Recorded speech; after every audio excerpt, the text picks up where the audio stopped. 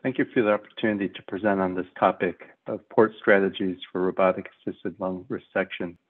My name is Daniel O. I'm a thoracic surgeon on faculty at the University of Southern California. For full disclosure, I also work part-time for Intuitive as a medical advisor. Port placement is a very important topic for all surgeons in all specialties, but in thoracic surgery in particular. It is a common source of concern for surgeons, especially those learning robotic surgery. This is because the chest wall is unforgiving due to the unforgiving and unflexible nature of the rib cage. This is true for thoracotomy and for VATS, and there is concern that this is true for robotics. The other thing is that residents in particular see that there is a lot of variability in the way their attendings do certain types of procedures. So for a given robotic lobectomy between two different attending surgeons, they see it done two different ways. It becomes unclear which details are actually important to the case and which ones are just personal idiosyncrasies. So the fundamental question is, can we identify common themes or fundamental tenets about port placement for robotic lung resection? Well, as anyone would do when first asking a question, the immediate thing to do at that point is to go to YouTube. And when you talk about port placement, the search term is actually, how do you skin a cat? And as you can see here, well, actually, I'm not going to show the video because we want to be compliant to any type of animal cruelty regulations. But just like you would see in a video for port placement, you're going to have just as many supporters as you are detractors, and maybe even more thumbs down than thumbs up. What we actually did was a survey study of high volume surgeons, and I worked with a couple of other surgeons as well as some researchers.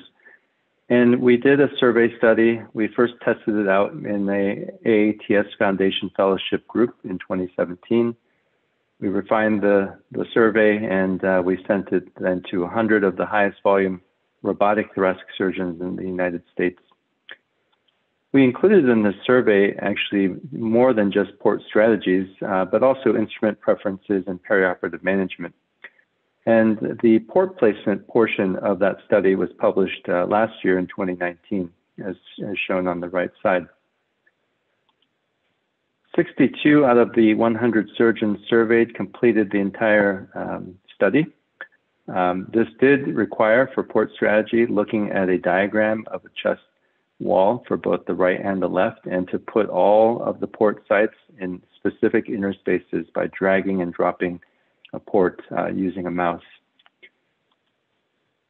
In this group, a median of 159 robotic lobectomies had been done in the prior 3 years before the survey was completed, and the range went all the way up to 674 cases during that time period.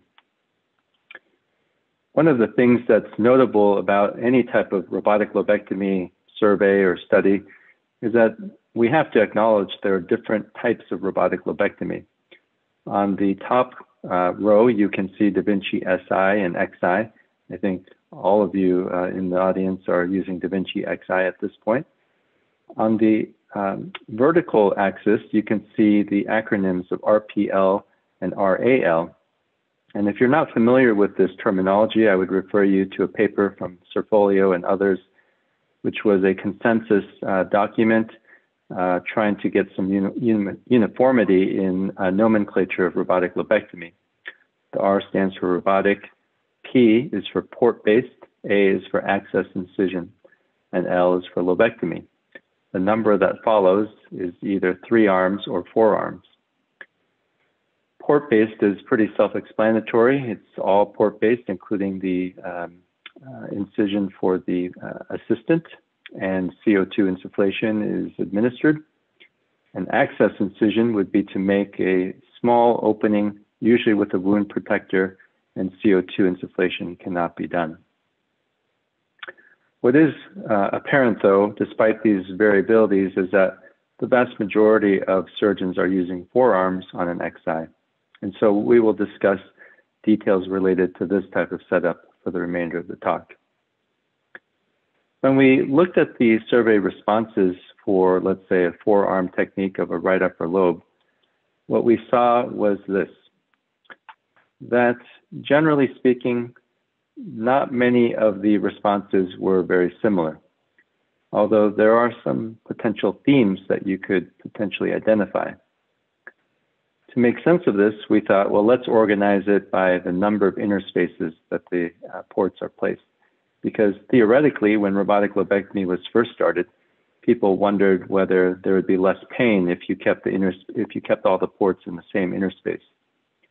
But what we found is that single interspace was just as commonly used as 2 interspaces, and that was just as commonly used as 3 interspaces. So it's probably doubtful that where you put the actual ports is contributing a lot to pain. Otherwise, surgeons would have boiled down their strategy to going to a single interspace or maybe 2 at most. But this does not seem to be the case. So to further identify any kind of common themes, as was our initial intent, we created a heat map. And this is what it looks like for the right-sided approach. And as you can see, we made a map for right upper lobe, middle lobe, and lower lobe.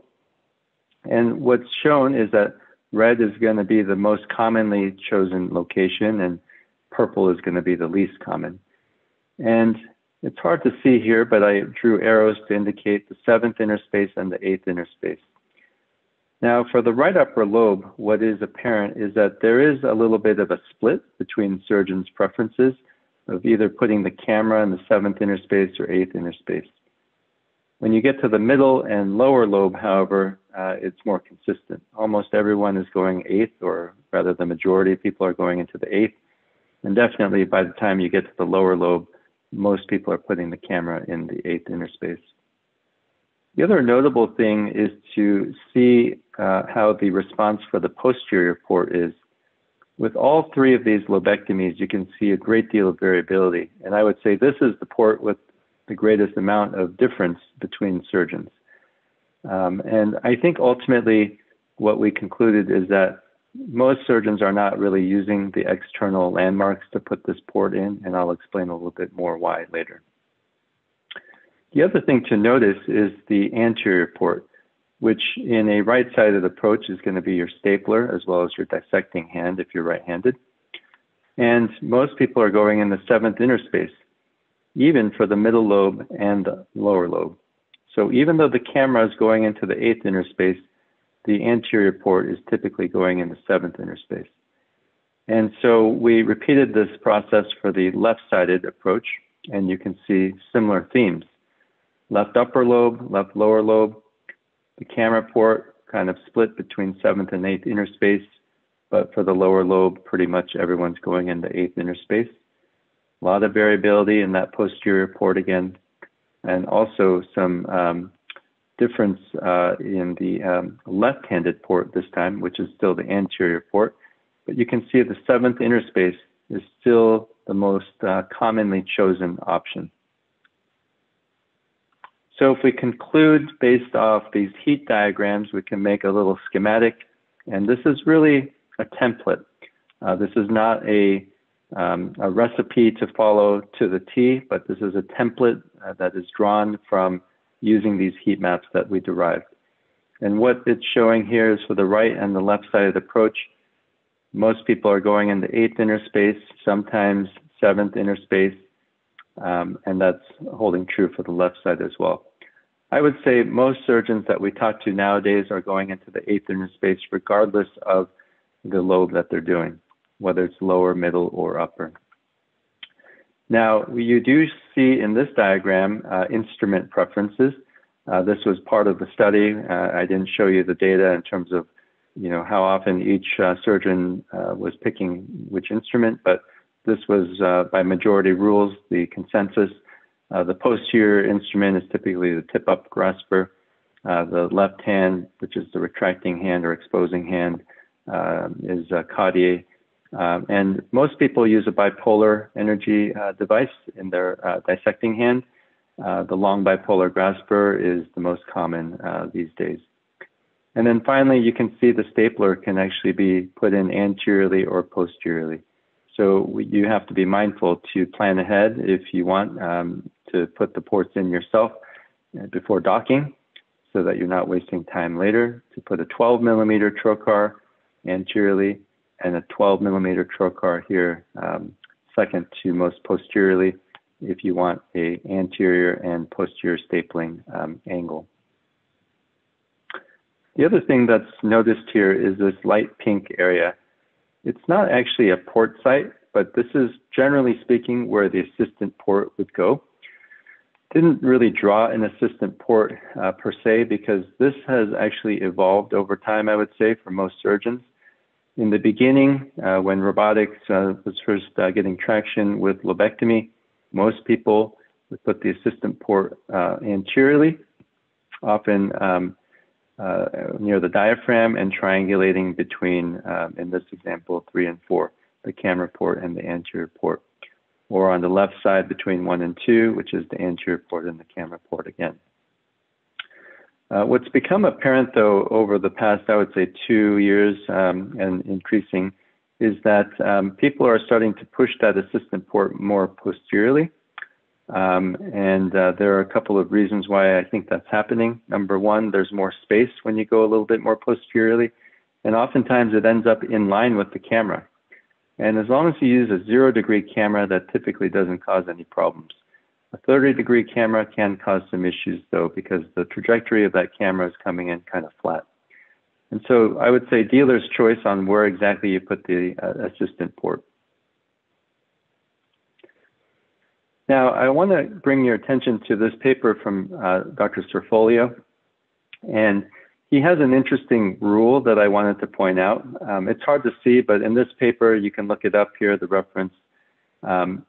But he has right side SI, left side SI, and right side XI, and left side XI. So for the purpose of this discussion, we're focusing on XI.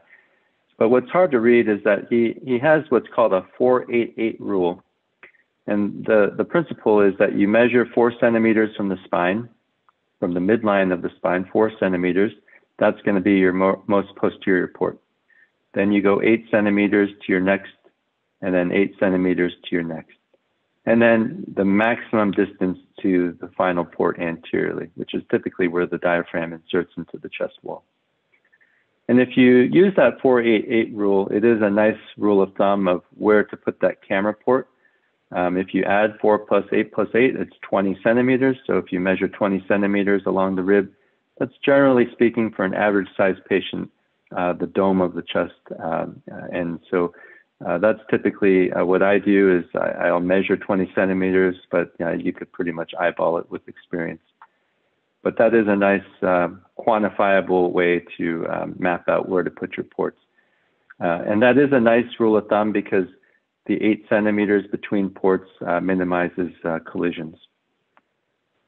So how do I put my ports? So first of all, I'll put my camera port and I'll put it in the 8th inner space. Quite honestly, for an upper lobe, I will put the camera in the 7th inner space because I use a 0-degree camera and I like to look right over the top of the hilum and look down and dissect down on the pulmonary artery in that area.